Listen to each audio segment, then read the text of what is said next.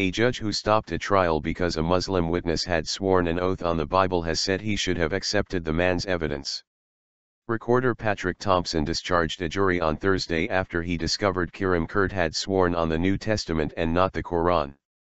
The attempted robbery case at Liverpool Crown Court will now be retried. Scheduling a new trial, he said he should have allowed the case to proceed. Judge Thompson said he felt it was important to correct a false impression I may have given when I discharged the jury in this case.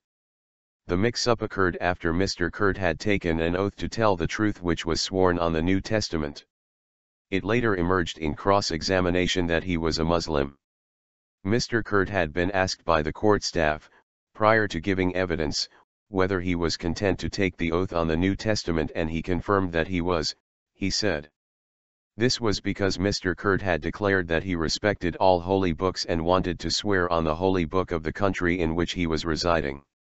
Judge Thompson said he took the view that Mr. Kurt should have sworn on the Koran as a Muslim. However, in hindsight, it is a personal matter for any witness as to how they wish to be sworn, and having been given the option, Mr. Kurt chose to be sworn on the New Testament. The date for the retrial was set for April 27.